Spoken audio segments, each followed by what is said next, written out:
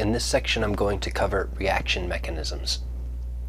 So we generally describe chemical reactions with an equation that lists all the reactants and all the product molecules, but the probability of more than 3 molecules colliding at the same instant with the proper orientation and sufficient energy is negligible. So what we've seen is that 2 particles in our pinball example in the last video. So when 2 particles bounce around, they can sometimes hit each other in the proper orientation. Although, as the particles bounce around, and depending on how complicated that orientation is, the likelihood that they hit each other with the right orientation becomes smaller and smaller and smaller. For 3 particles, 3 or more particles, to hit each other all at the same spot and in the exact right orientation, the probability of that is almost nothing. So that means that although it's possible for that to occur, the rate of those reactions occurring would be so slow that other reactions are going to occur before that happens. So most reactions occur in a series of small reactions involving 1 or 2 or 3 molecules. But they don't all react at the exact same time. So when we talk about a chemical reaction that has reactants on one side and products on the other, we're usually leaving out lots of parts that happen in the middle. So we might have a reaction that goes from A plus B, and it ends up over here, makes E plus F, right? But in the middle we have C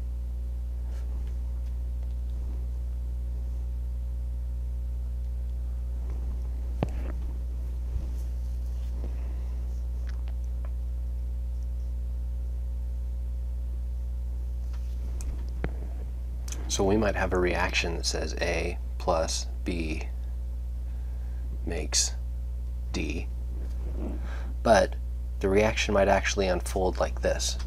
A plus B makes C, and that makes C prime, and that makes C double prime, and then that makes D. So the actual reaction might look something like this. So if this is the way that the reaction unfolds, then why would we just write it like this?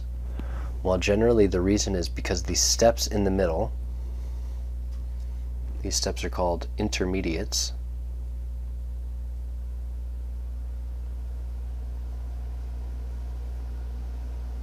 The reaction generally does not stop with intermediates.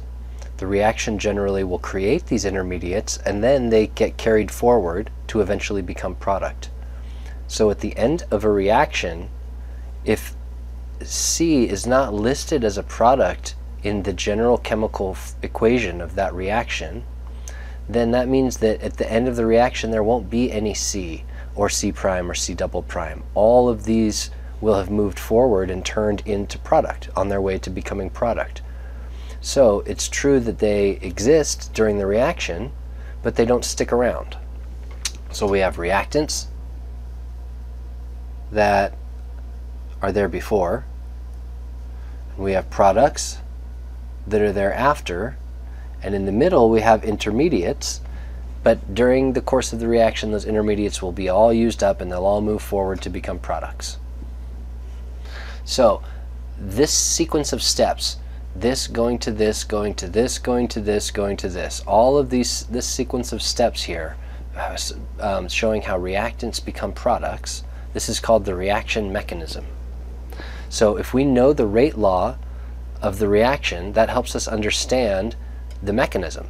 If we know how whether a reaction is first order or second order or 0 order, that helps us understand the steps that happen in between that we can't see, that kind of are there for a moment and they disappear on their way to becoming products.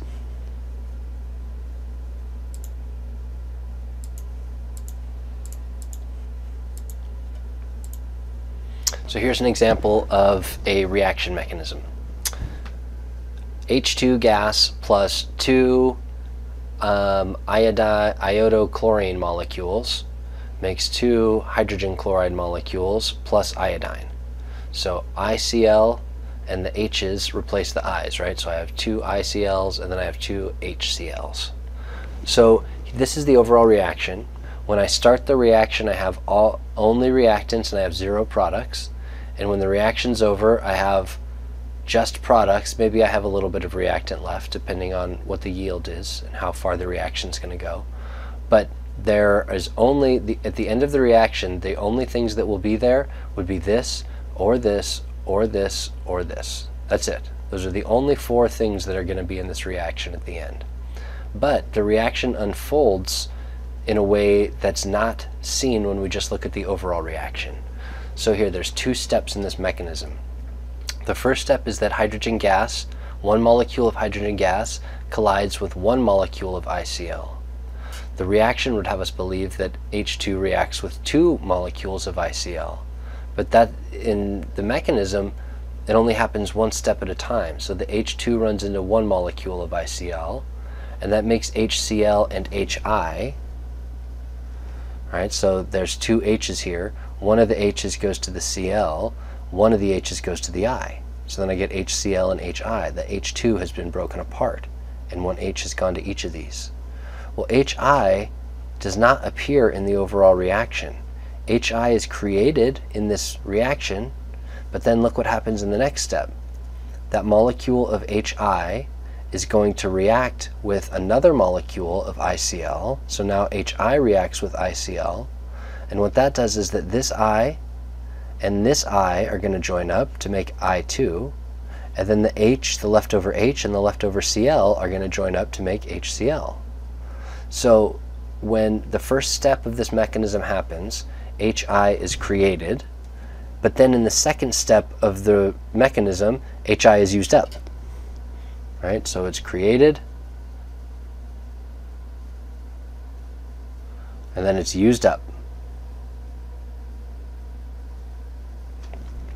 So this is an intermediate.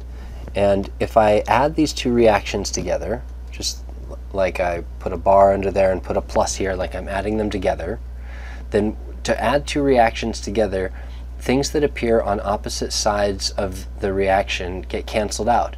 That's kind of like if I have a 2 on each side of the reaction, or an X on each side of the reaction, then those cancel each other out. So here, this HI on this side and this HI on this side aren't actually part of the overall reaction. And when I add these 2 together, I have, in this row, I have 1 H2, and then here I have ICl and ICl, so that's 2 ICl.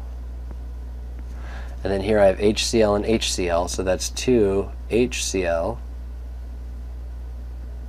And in this row, since HI canceled, since it appeared on the left side and on the right side, then the only thing that I have left in this row is I2. So when I add up the steps from the mechanism, I add up step 1 and step 2, they show me that adding step 1 and step 2 gives me the overall reaction. Right? That intermediate disappears. It doesn't actually appear in the overall reaction, because as soon as it's created, it gets used up. So when I look at a series of mechanistic steps, 1, 2, 3, 4, and all the mechanistic steps are really just little reactions, right? This reaction, and then this reaction, and then this reaction, and they all add up to equal this overall reaction. So whenever we're drawing a mechanism like this, this is how I can recognize the intermediates. An intermediate is something that appears as a product in one step, and it appears as a reactant in the next step, so it gets used up.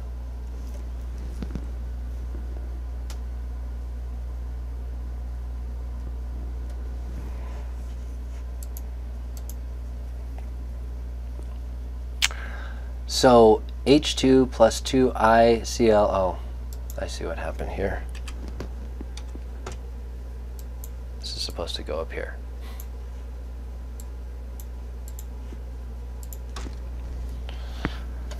So when these get canceled out and I add these 2 reactions together, the 2 steps of the mechanism, then I get the overall reaction. So each step here is called Each step in the mechanism is called an elementary step. And when I look at an elementary step, I could do something that I can't do with an overall reaction. So I'm going to circle these and call these elementary steps.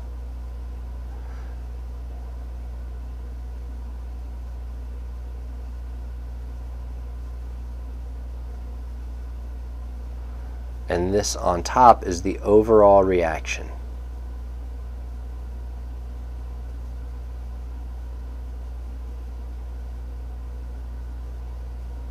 So I can do something with elementary steps that I'm not allowed to do with an overall reaction. And that is that when I'm drawing a rate law, so for this first one I would write rate equals K times H2 to the M times ICl to the N. And when I write the rate law for this reaction, I don't know what H2, what M and N are. Even though I know that the stoichiometric coefficient for H2 is 1, that doesn't mean that M is 1. And even though I know that the coefficient for ICl is 2, that doesn't mean that N is 2. Remember, I have to look at reaction data, and I have to actually do some math in order to calculate M and N. When I'm looking at an overall reaction, that is. When I'm looking at elementary steps, and I know that each step is a step that cannot be broken down further, then I can actually, my intuition is correct at that point. And when I'm writing the rate law for this step, then here rate equals, let's call this K1, and this is K2. All of these Ks are going to be different because I'm talking about different reactions here. So K1, K2, and this step down here I'll have K3. So here I have H2 is a reactant, and its coefficient is 1, which means that here this is just 1. And now ICl, I can write ICl, and for this step, since the coefficient is 1, I know that the coefficient here is 1. So for an overall reaction, I have to look at experimental data to calculate M and N. For an elementary step, I don't. I just look at the stoichiometric coefficient like I was tempted to do before, and that will fit. So K3, same thing. Now it's HI and ICl. 1, 1. So we can see here that when I write the rate law for an elementary mechanistic step, the stoichiometric coefficient is equal to the order. But that's only true for elementary steps. It is not true for the overall reaction in general.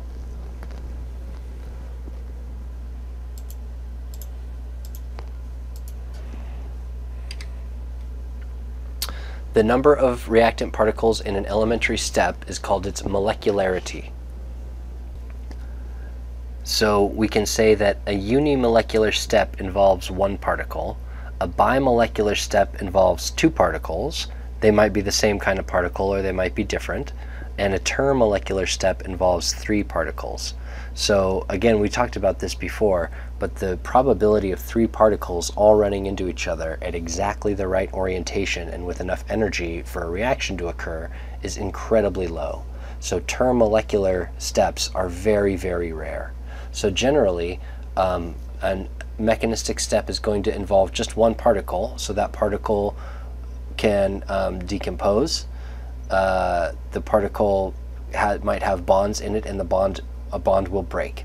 And so that's a step that only involves that 1 particle. A bond within that 1 particle breaks.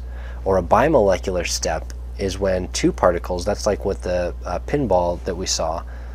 This is a bimolecular reaction, because in this reaction I have, let me reset this. In this reaction I have 2 particles that are involved in the reaction. This particle, BC, and this particle, A. I need both of those in order for this reaction to occur. So this is a bimolecular mechanistic step.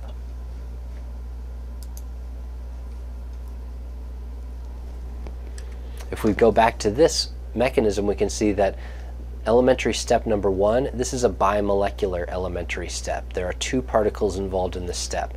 This is a bimolecular elementary step. There are 2 particles involved in this step. Each step in the mechanism is like its own little reaction with its own activation energy and its own rate law.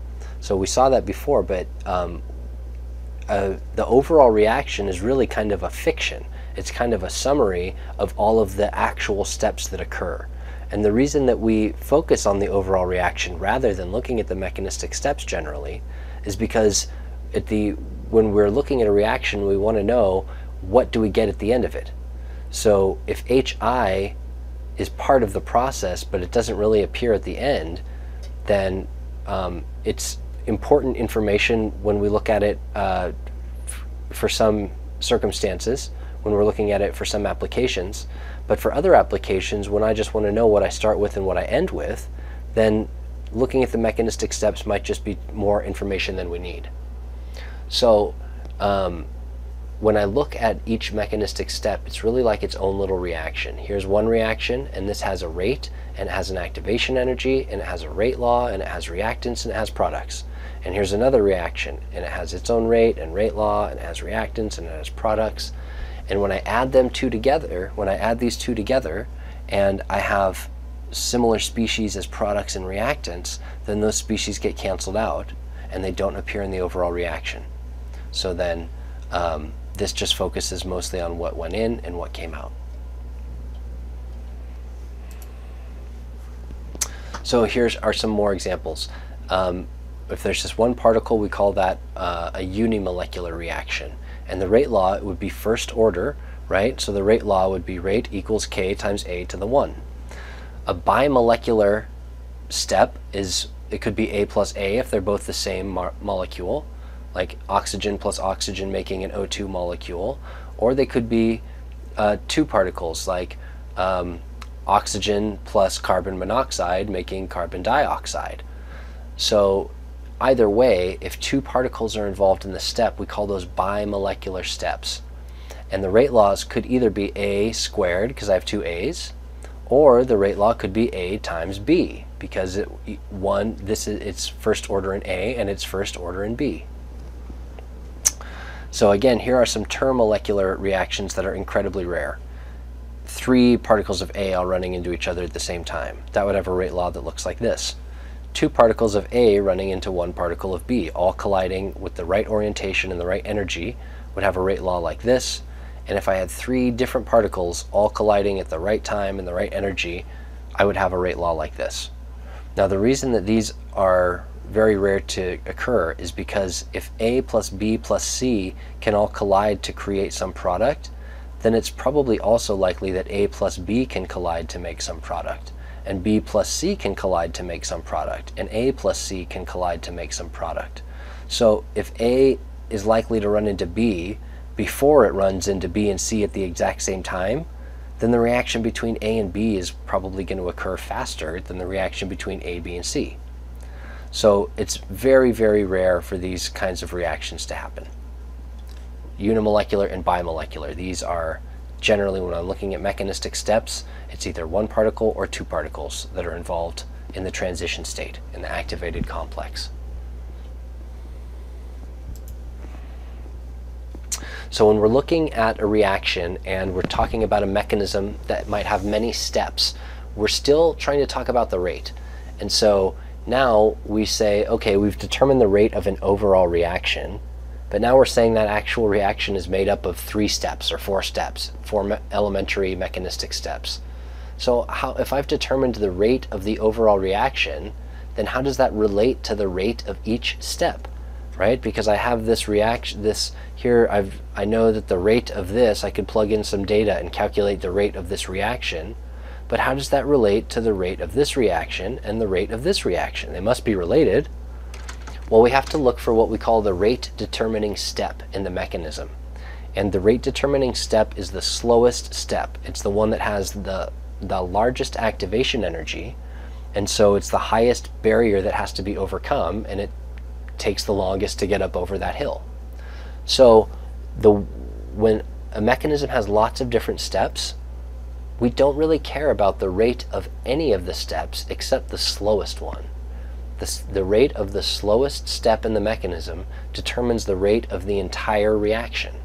So even if a mechanism has 6 steps, if I've found the one that's the slowest, then the rate of the entire reaction is based on that slow step. The other 5 steps don't really matter as far as the rate is concerned.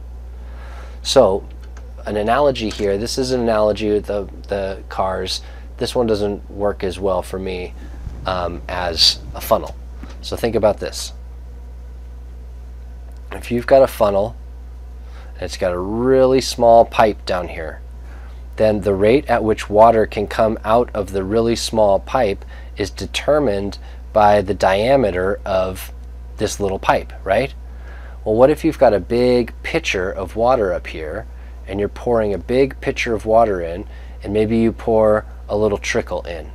Well, if you just pour a little trickle in, then the rate at which you're pouring it in and the rate at which you're pouring it out will probably be about equal, right? Because this is just a trickle in, and there's enough room in this small diameter tube for a little trickle to come out. But if you start dumping all of this water in, then it's going to start filling up in the funnel pretty quickly, to the point where it's coming in really fast, and it can only go out at a rate that's determined by the small diameter of this tube. So it doesn't matter how fast I pour liquid into the funnel. The rate at which liquid exits the funnel is only determined based on this small exit down here. It doesn't matter how fast I pour it in. I could pour it in slow up here, it'll have the same rate. I could pour it in fast up here, it'll have the same rate. I could pour it in really, really, really fast up here, it'll have the same rate, because the rate is determined by the slowest step. This is step number 1. Step number 1 might be fast, but step number 2 is always slow, because step number 2 goes through this little tiny diameter tube. So the rate determining step of a reaction is the one that's like the small part of a funnel.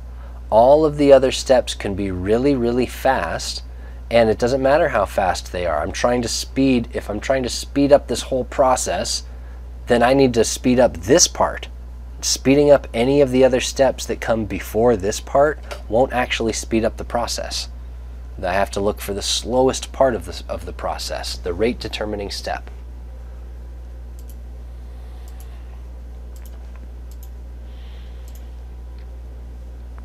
So here's another example of a reaction mechanism. We saw where the nitrogen and carbon, the nitrile group, kind of flips around in a 180. Here's another example where I have NO2 reacting with carbon monoxide. And when they run into each other like this, one of the oxygens from NO2, the bond between N and O gets broken, and the bond between C and O gets formed. So you can see here, there's a bond between C and O, and this bond between N and O has been broken. So here's the transition state. This particle runs into this particle. They have to be going fast enough when they run into each other. They have to run into each other so that the O here bumps into the C right here, the orientation, the frequency factor. And then we create what's called the transition state. And in the transition state, this bond right here is breaking, it's being weakened, and this bond right here is being formed. These are called partial bonds.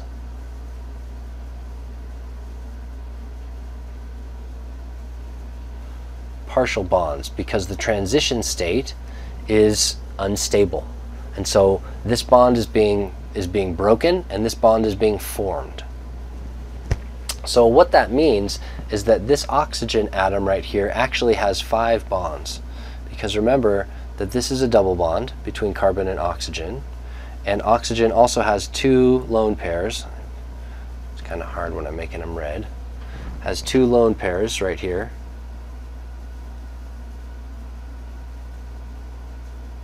So oxygen kind of has 5 areas of electron density when it's in this transition state. This is why it's unstable, because in this form right here, oxygen has broken the octet rule. 2, 4, 6, 8, 10. So one of these bonds has to go. Either this bond right here has to go, so then it would only have 8, or this bond right here has to go. Actually, I guess both of these bonds wouldn't be here, only one or the other would be here. So it's either got to lose these two bonds to carbon, or it's got to lose this bond to nitrogen in order to make something that is stable again, to where over here the oxygen is following the octet rule, or over here the oxygen is following the octet rule.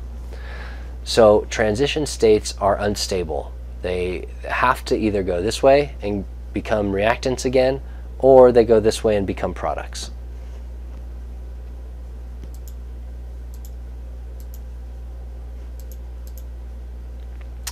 So here is an example of a multi-step mechanism when we're looking at a reaction coordinate diagram. So look, there's two humps in this one. That means there's two steps in this mechanism. So the first step of the mechanism shows N2 plus N2 running into each other to make one NO3. So one of these NO2 particles leaves an oxygen with the other. So then I get an NO3 and an NO. So when this happens in the first step, NO2 and NO2 collide.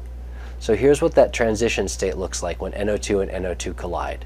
Two particles collide, bonds are partially formed, bonds are partially broken, and I'm leading down to an intermediate. So this part right here, this is an intermediate.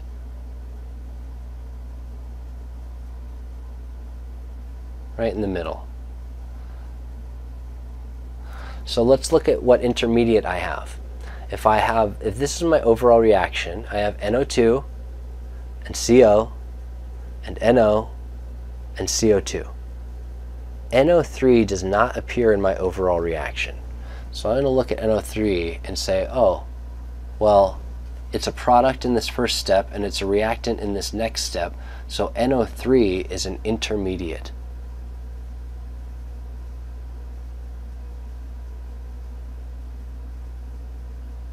So when I'm adding mechanistic steps together so that I can generate an overall reaction, then remember I cancel out the intermediates. If it appears as a reactant and as a product, then I can cancel it out.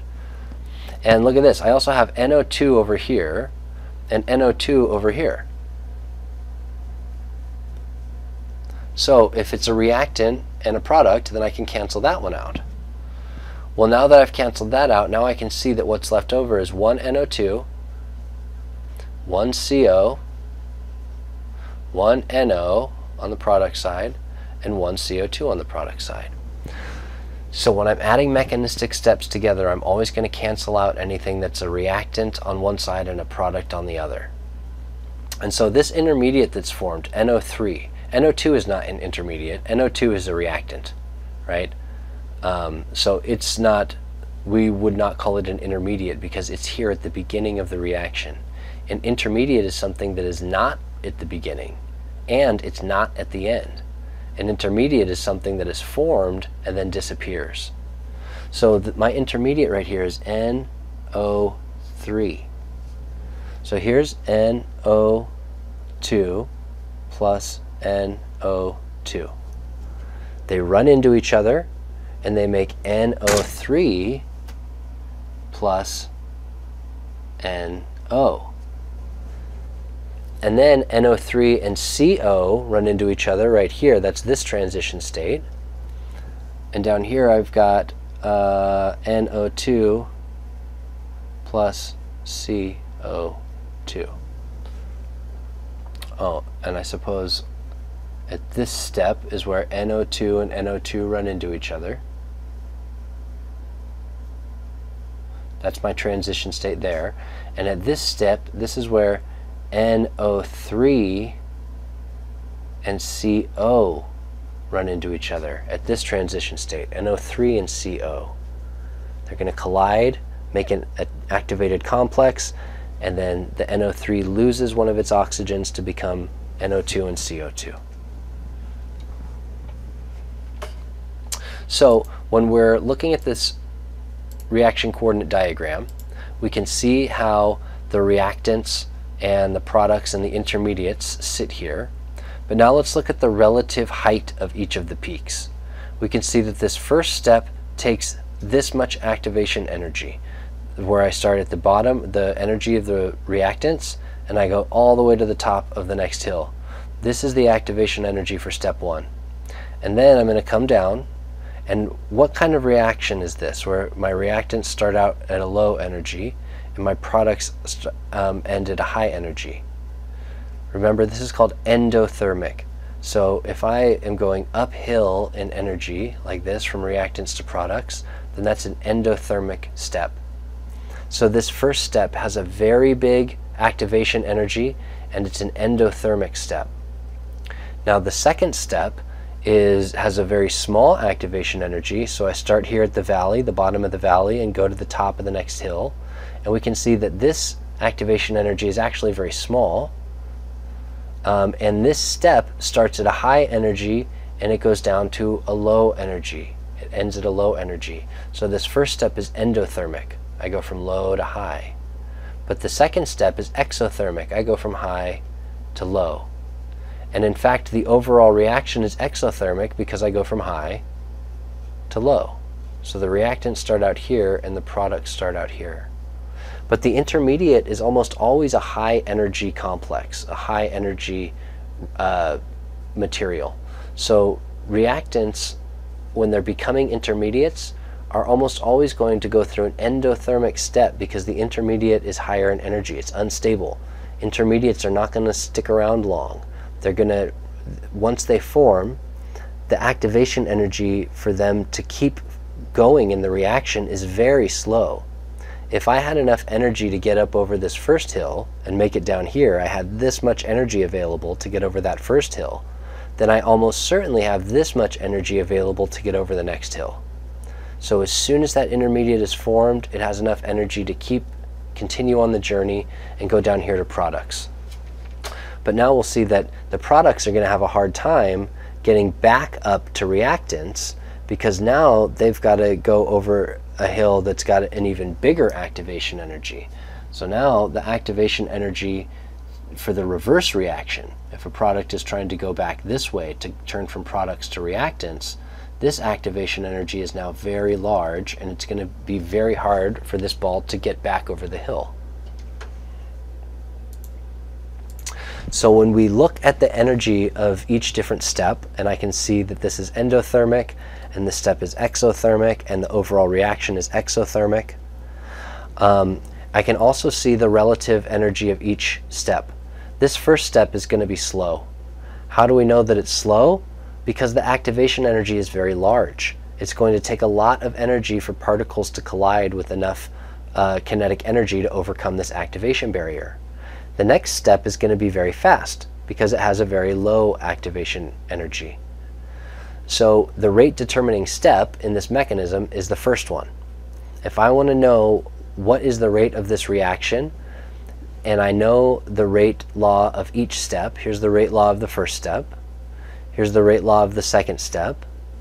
Well, if I know that the first step is the slowest, then what that means is I don't care about this one. I don't care about the fast step. I only care about the slow step. And how can we see that manifested in the rate of the overall reaction? Well, if we go back to section 12.3 and we look at some data and we make the rate law for this overall reaction, the rate law that we're going to calculate is this, K times NO2 squared. Well, that's odd because remember when we were in that rate law chapter and we said, well, why would that be a 2? There should be a 1 here, right? This is a 1 and this is a 1. And it was kind of, we didn't really understand why, if this is a 1, why would this be a 2 back in that chapter or back in that section? But now we can kind of see more and more why the overall reaction is not necessarily have a lot to do with the rate of the mechanism, because this overall reaction doesn't show me that the first step is actually 2 NO2s running into each other, and the second step is an NO3 running into a CO. So that first step, 2 NO2s running into each other, that is actually a really, really slow step. So even though this overall reaction involves both of these steps, the second step is really fast, so its rate law doesn't matter. If I want to know what's the rate of this overall reaction, I only have to look at what's the rate of the slowest step. The rate of the slowest step is the same as the rate of the overall reaction. When I'm trying to pour liquid through that funnel, I can't make it go any faster than the slowest part, which is the small part at the end. Even if I dump the liquid through the funnel as fast as I can, it's not going to speed up the reaction. So even if this reaction down here has a really, really fast rate, the rate of the whole process is the same as the rate of the slowest step.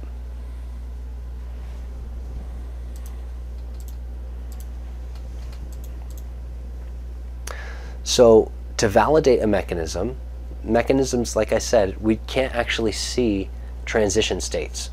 We can see intermediates because intermediates exist for a longer amount of time. Maybe sometimes intermediates exist for microseconds or milliseconds or even seconds or even minutes. Sometimes intermediates can even exist for minutes before they're consumed and turn into products. But remember, transition states only exist for a picosecond or a femtosecond or even less. So it's hard for us to prove a mechanism because we can't record it with a video camera and actually watch what the atoms are doing.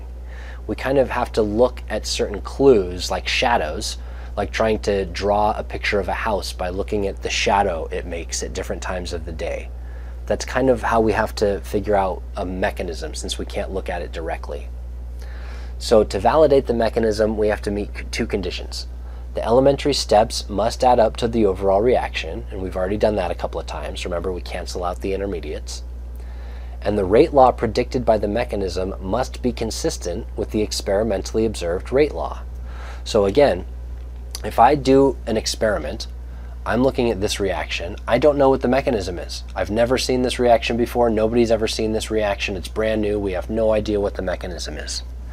I can do this reaction and watch the change the concentration of this and see what the rate is, and then change the concentration of this and see what the rate is.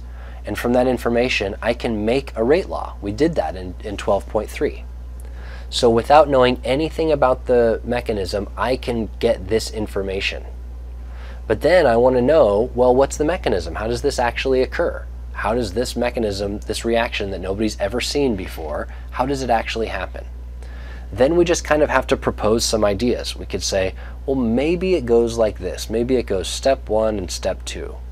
So that's how we get at mechanisms. We kind of have to propose them. We say, well, maybe it happens like this. And how do I know if my proposal is correct? Well, if the elementary steps add up to the overall reaction, and if the rate law predicted by the mechanism is consistent with the one that I just calculated experimentally, then that's a pretty good support of that mechanism. It doesn't prove that it's correct, but it supports it. It says, well, I can't find anything wrong with your proposal, so for now it's a valid proposal until we get more information. So sometimes mechanisms have a fast initial step and sometimes they have a slow initial step. And that can create an equilibrium at later points in the reaction, at different mechanistic points in the reaction. So when a mechanism contains a fast initial step, the rate limiting step may contain intermediates. And when the rate limiting step contains intermediates, then I'm trying to draw a rate law that has intermediates in it. And a rate law that has intermediates in it is not very helpful because I don't know what the concentration of an intermediate is, because an intermediate is created and then disappears. So if I'm trying to write a rate law and I want to know how the rate of a reaction is affected by the concentration of reactants, then knowing how the rate is affected by the concentration of intermediates is not very helpful for me.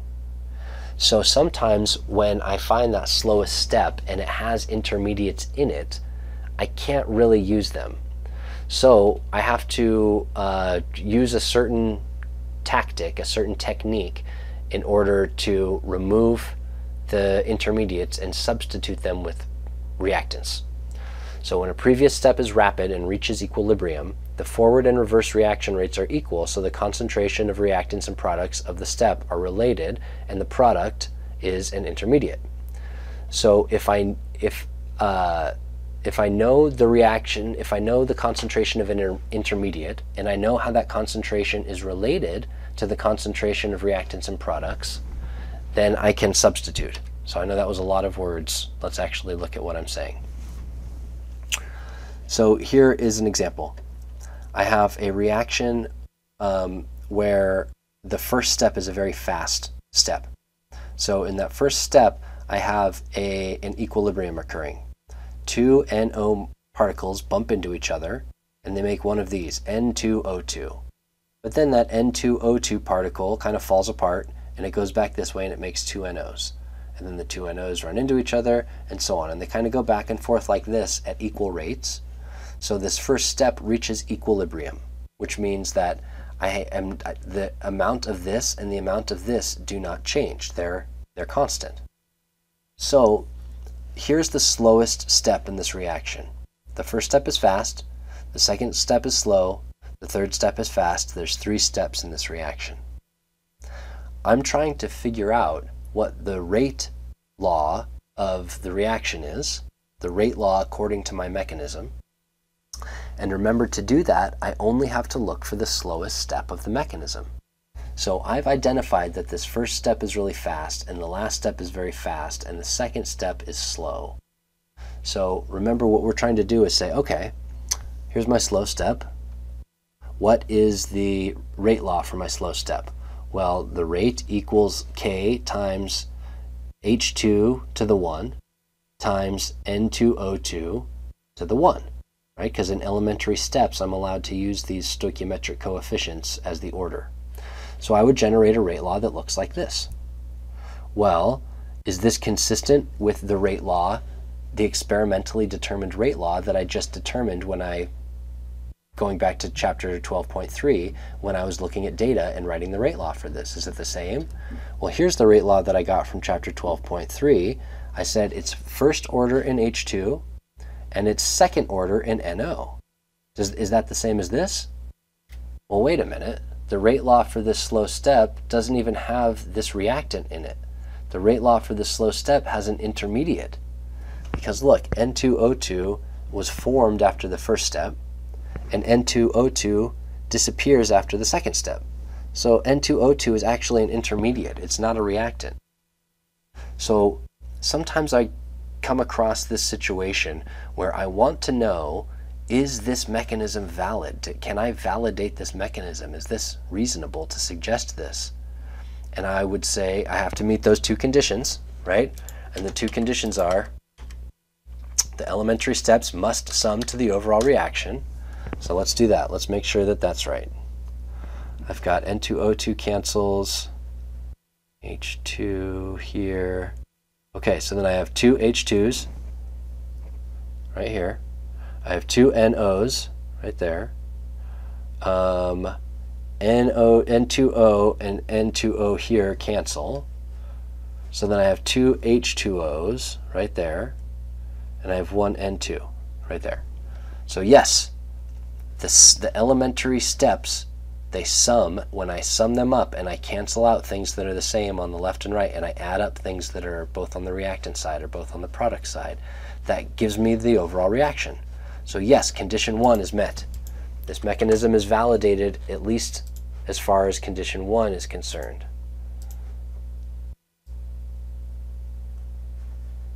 So condition 2 says the rate law predicted by the mechanism must be consistent with the experimentally observed rate law. Is condition 2 met? Well, the rate law proposed by the mechanism is not consistent with the rate law that was experimentally determined, because this has an intermediate in it and this has a reactant in it. Are they the same? We don't know. I don't know if 1 N2O2 is worth 2 NOs. How could I know that? Well, I'll have to use this information up here. And so what I'm trying to do is get rid of this term. I don't want this term in my rate law. I want this to say something like NO2 because then I can say, oh yes, this step and this rate law for the step and this rate law are exactly the same, so yes, that validates my mechanism. That's what I'm trying to do. So how do I do that? How do I get rid of this intermediate that I don't want in my rate law? I have to take advantage of the fact that N2O2, what's the concentration of N2O2? Well, the concentration of N2O2 is constant, it's not changing, because N2O2 is in equilibrium with NO. So what that means is that the concentration of N2O2 is related to the concentration of NO, because these are in equilibrium with each other. If I know how much NO I have, then I know how much N2O2 I have, because they're related. So what I'm going to try to do is take this intermediate and figure out what the concentration is in terms of this other thing that it's related to, and this other thing just so happens to be a reactant. And then I can substitute that reactant into this equation and get rid of the intermediate and justify my mechanism, validate my mechanism. Okay, so how do I do that? So the rate at which NO turns into N2O2 is the same at which N2O2 turns into NO. So the way that we would write that mathematically is to say this. Let's just write the two. I'm going to do this the slow way. So the forward reaction, remember, it's easy to write a rate law for an elementary step. Rate equals K times the reactant, NO, raised to its stoichiometric coefficient. I can only do that when these are elementary steps, remember, but because they are, it's easy. Here is the rate law for the forward reaction. What's the rate law for the reverse reaction? Well, if I were just to write this reaction in reverse, then this would be the reactant, and this would be the product. So then I would write K times N2O2 to the 1. So then I can write the rate law for the reverse reaction or the rate law for the forward reaction. So these K's are different though. The rate constant for the forward reaction, let's call it K1, and the rate constant for the backward reaction, let's call it K minus 1. They're different numbers. They're going to be different constants. So what I know is that the rate of this forward reaction and the rate of the backwards reaction are equal.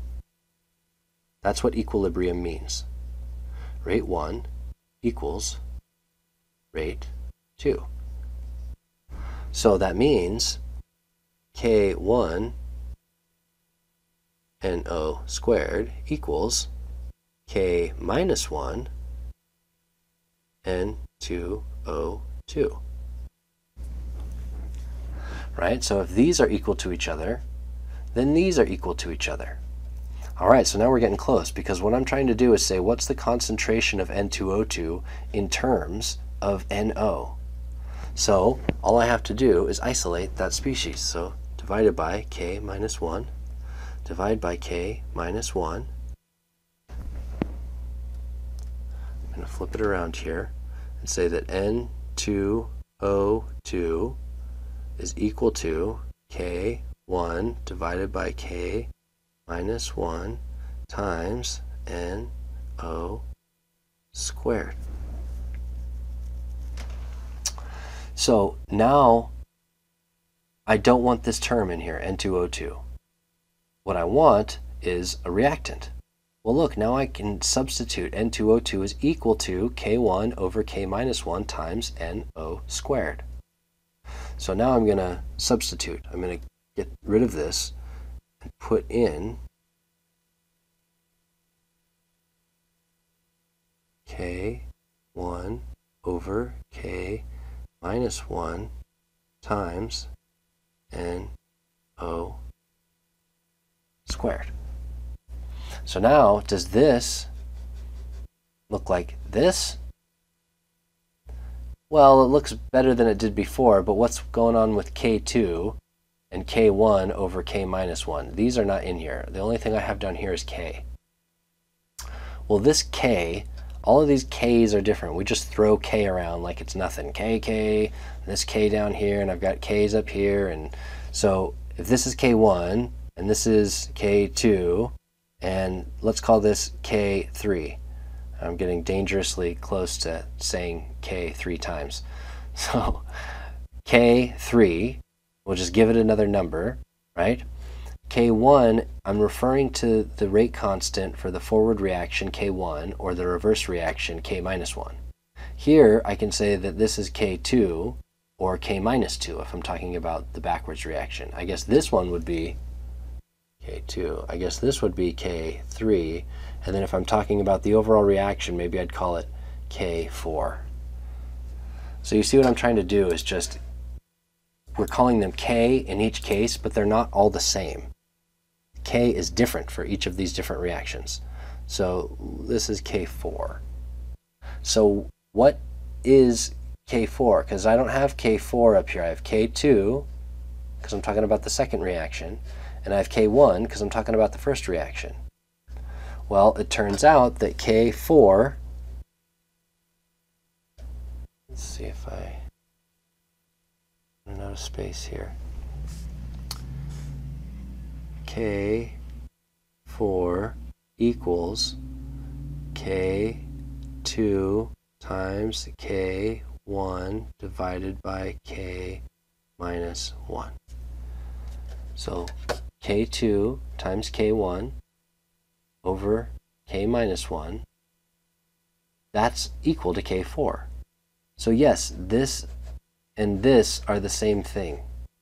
So where this rate constant comes from for the overall reaction, this rate constant is composed of the rate constants from the elementary mechanistic steps.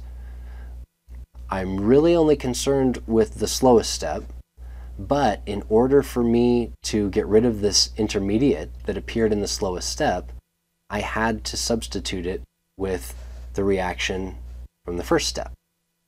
So the rate constant for the overall reaction contains parts from the second mechanistic step and from the first elementary mechanistic step.